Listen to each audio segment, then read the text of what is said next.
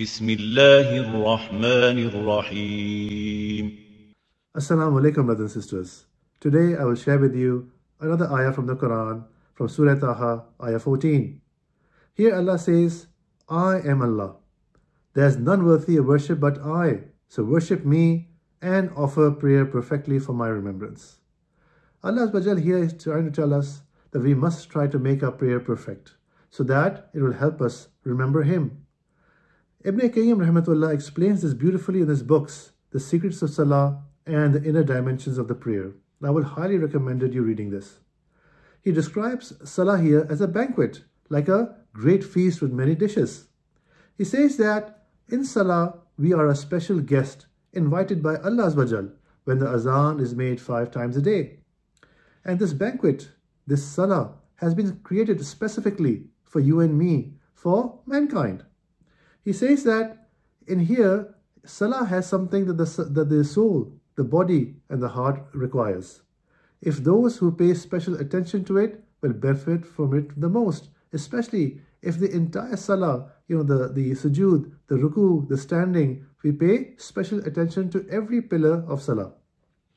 Through Salah, we attain the greatest desire, brothers.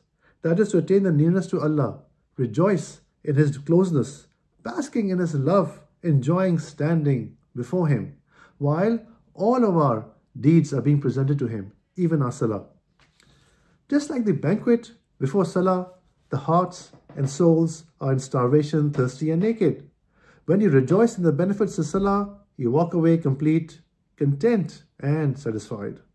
Just like rain nourishes the land and it bears vegetation with fruits and all types of vegetables, the heart of the believer from Salah will be enriched in Iman. He will get busy in performing good deeds the rest of his life. The slave who distances himself from Salah or does not connect to Allah during his Salah is like a land devoid of water.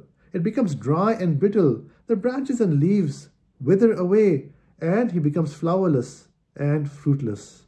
So such a slave cannot connect to Allah and not be able to perform good deeds. And even if he does good deeds, it does not benefit him.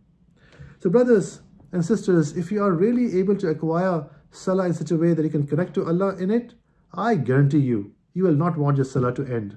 You will in fact extend your sujood, your ruku, and will not want to do salam at the end to finish it. And even if you do, you'll wait for the next azan so you can go back to Allah and get near to Him, close to Him, so you can bask in His nearness. May Allah help us acquire this. Assalamu alaikum. أعوذ بالله من الشيطان الرجيم. بسم الله الرحمن الرحيم.